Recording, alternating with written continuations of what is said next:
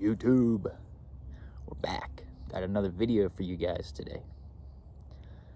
As you can see, I'm out here on the lake again, Lake Wilhelm, at the same spot I was for my previous video. I believe I said in my last video that I was coming out here just about every day and had been for a couple weeks. Still the case. Still out here just about every day, getting my steps in, getting my miles logged.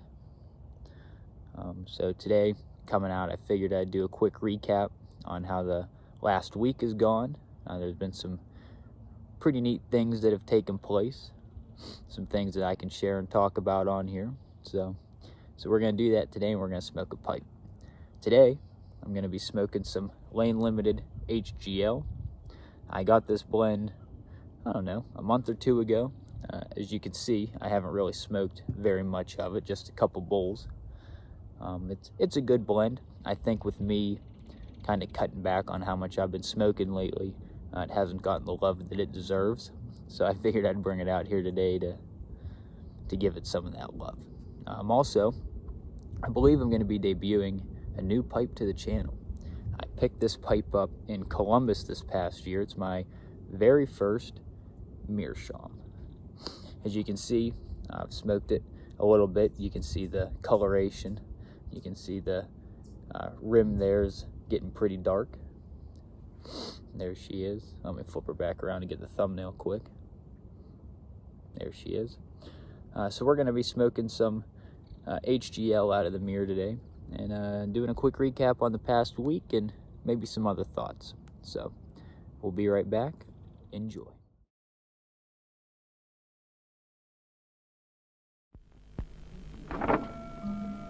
Dear Giles, I'm leaving, with my karate instructor actually, so don't come running after me.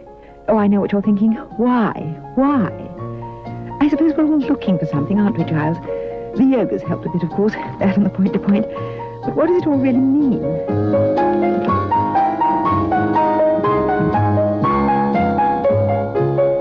Live in peace with your pipe. With Mellow Virginia, flake already rubbed.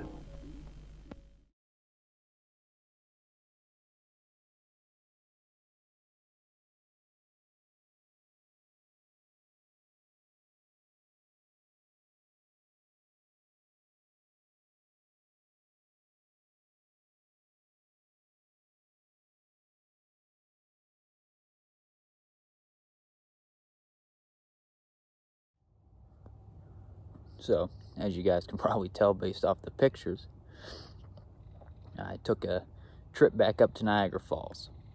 This time, I took my sister for her very first time at the falls, so she got to experience her first legal drink, and she got to experience gambling for the first time.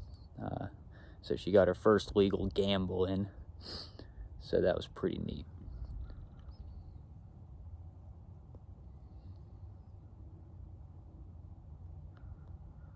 Being my third trip to the falls now, second time driving it, it still kind of blows my mind how easy it is to get there. For me, living about 45 minutes north of Pittsburgh, we just hop on 79.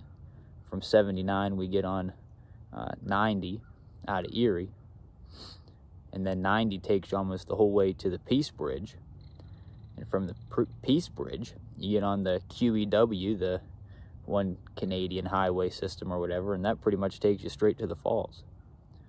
I think total it's somewhere around 160, 170 miles from us, but it's a simple drive, real easy drive.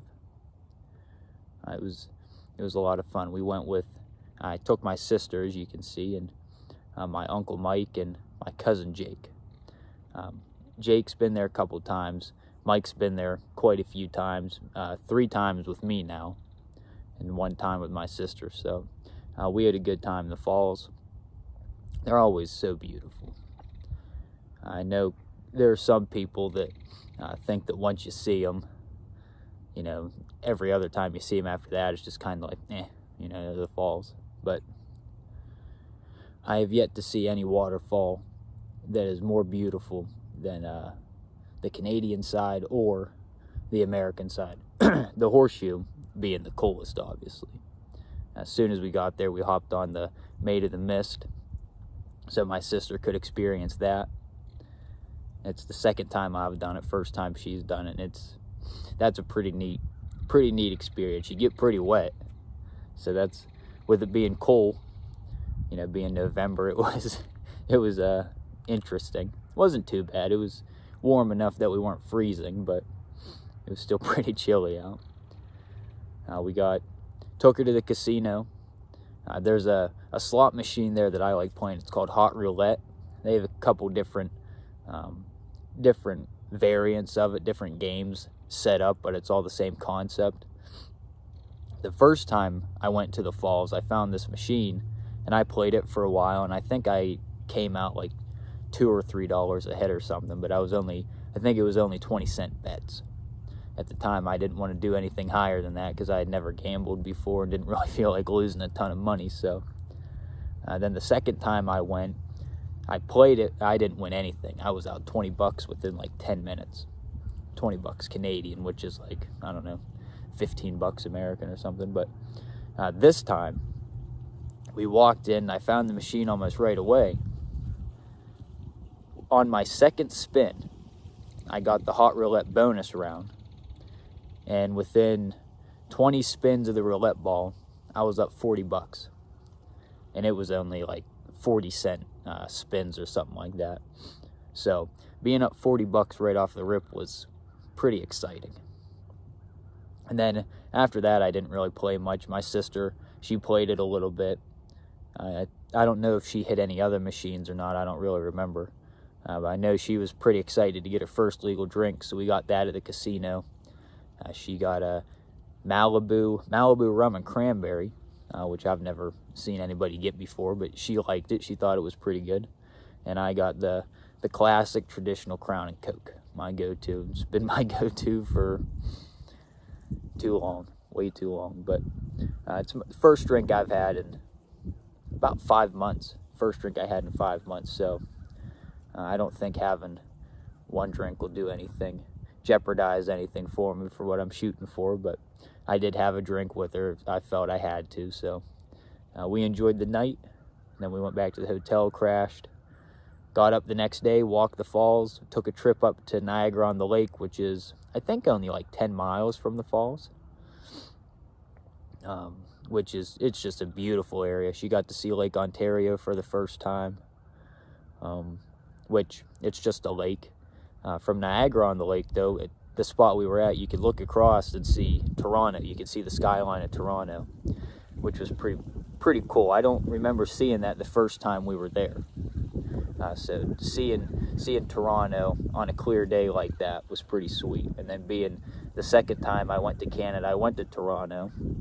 Those that follow on Instagram may remember the post of me going to the Blue Jays game with the same uncle. Me and him have done a lot of cool things together, man. Me and him we've all but toured the world pretty much. But so we had a good time at the falls. We had a good time in Canada. We were only up for a day, well, 2 days technically. A night is what we stayed over for, and then came back. So we had a great time at the falls. And now that I've recapped that, I'm gonna go ahead and light this pipe again and share some more with you. This isn't going to be a very long video. I don't have a whole ton to talk about, but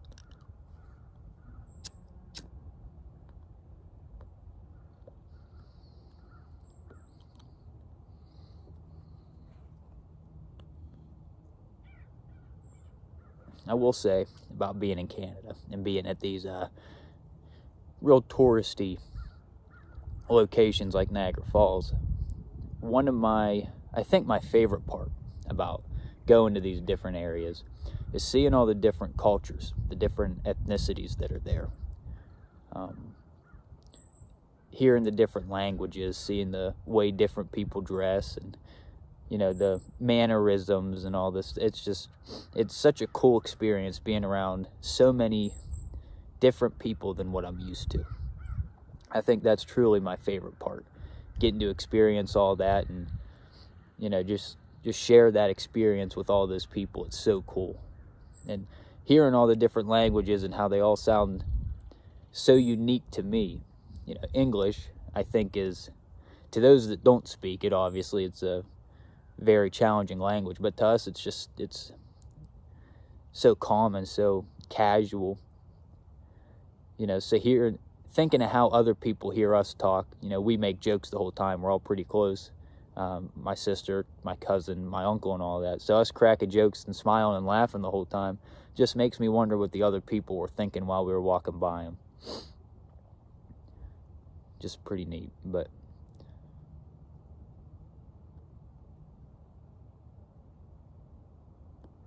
it was a really cool experience. Getting to take my sister for the very first time out of the country.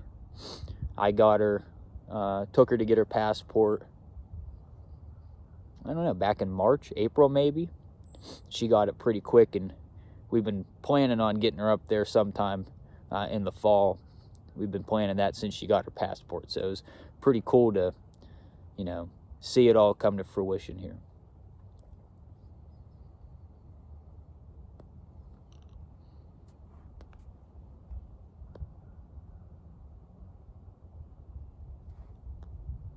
So, now that I recap that, I saw a post, I don't know where it was, Twitter, Instagram, Facebook, something, TikTok, maybe, who knows. But I saw a post around the beginning of September. I was seeing it all over the place, but it said that the Burr months, September, October, November, December, a lot of people kind of noticed that those months, those 4 months, seem to always hold big plot twists in everybody's life story. You know, for the most of the year, things are kind of going as you expect, and then September, November, or October, November, December roll around, and things start to shake up, or, you know, something crazy happens, and it kind of shakes everything up, or kind of throws everybody for a loop. And at the beginning of September, you know, I saw that, and I was like real curious to see what happens this year, if anything, if there's any sort of plot twist in my life, or, you know, how it all affects the people around me, to just kind of pay attention and see what all happens. And there have been some plot twists. Holy cow. Not so much in my own personal life, and I don't, you know, mean to sound like I'm bragging about that. Everything in my life is kind of gone as I expected it to, for the most part. Now, I say that, and we still have half of November and all of December left to go, so God only knows what could happen. But for a lot of the other friends and family that I have, that I talk to and I'm close with, I've seen a lot of things start to get shaken up here. And some of it, most of it really, is really troubling for my soul. You know, seeing it from an outsider's perspective, or, you know, having it kind of directly impact my life, whether it's just, you know, people coming over and talking, or, you know, people just sharing what's going on with me and kind of, you know, asking or getting my input on it. You know, it's been a shaky couple months here.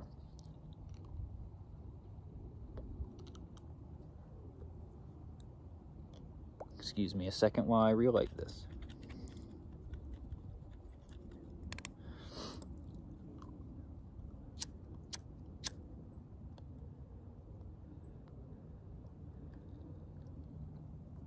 So with all this going on, and there's a ton, and I would never share it, because a lot of it's very personal to other people that aren't myself. So I won't go into any sort of detail here, but there's a lot that, you know, just, I don't know, it's just real troubling.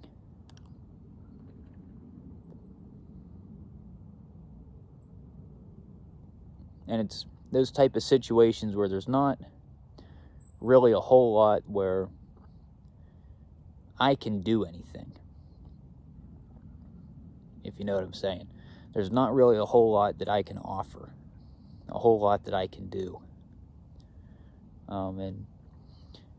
And I've kind of been, I don't know if I want to say struggling with that, just trying to wrap my head around it, maybe, to the fact that what's happening in these other people's lives, all I can really do is be there kind of as a supportive figure, really just share the love that God has blessed me with to be able to share.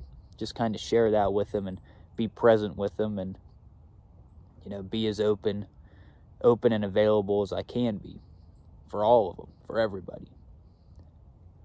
So with all this stuff going on, I intend to do my best at being open and available to everybody. There are some that I think, if time permits, that it would be beneficial for me to spend a little bit more time with these people. Maybe I haven't spent as much time with these people as I should have over the last couple of years. And maybe spending time with them can kind of help them out, even if it's just in the slightest, minorest way. It'd be really nice to see a positive impact made, because there's been a lot of interesting things that have happened over the last couple weeks. Man, this thing keeps going out on me.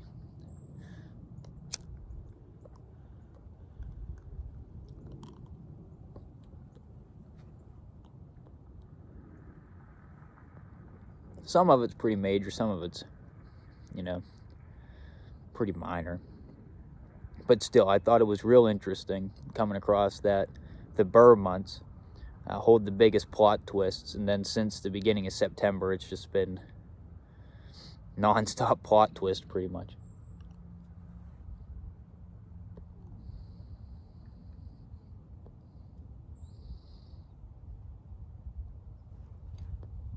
So that's kind of what I figure I can do. Just be more open and available, and share some of my, there's a bug on my shirt, be more, positive, presently positive with them. Just kind of share the little bit of knowledge and wisdoms that I may have. Maybe it'll help get some people back on the right path, or help direct people to a different path than what they're on now, or just kind of open the eyes to some things. I can't imagine that it would have a negative impact, but if it were to, that would kind of suck. But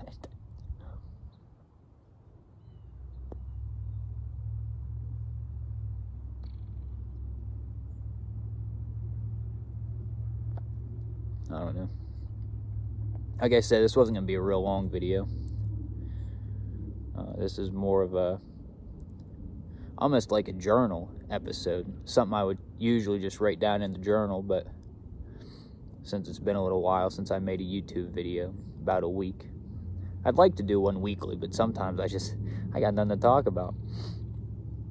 So since I kind of had some stuff on my mind today, I'd figured I'd come out here and record, see what I could come up with. So that's about all I got, so I'm going to end it the same way I ended the last one. I'm going to let you guys watch me smoke a pipe with the lake in the background.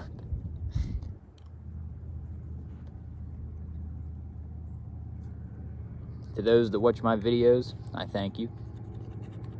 For those of you that like my videos and comment on them, I thank you even more. For those that have subscribed, God bless you, thank you. I hope you guys enjoy these videos. With the winter, deep winter months coming up, I don't know how many more of these I'll be making. It might have to be put on pause until spring, but we'll see what happens. So I'm gonna light this pipe and probably let it run for a minute or two here. You can watch me smoke with the water going in the background. Take care, everybody. We'll see you around.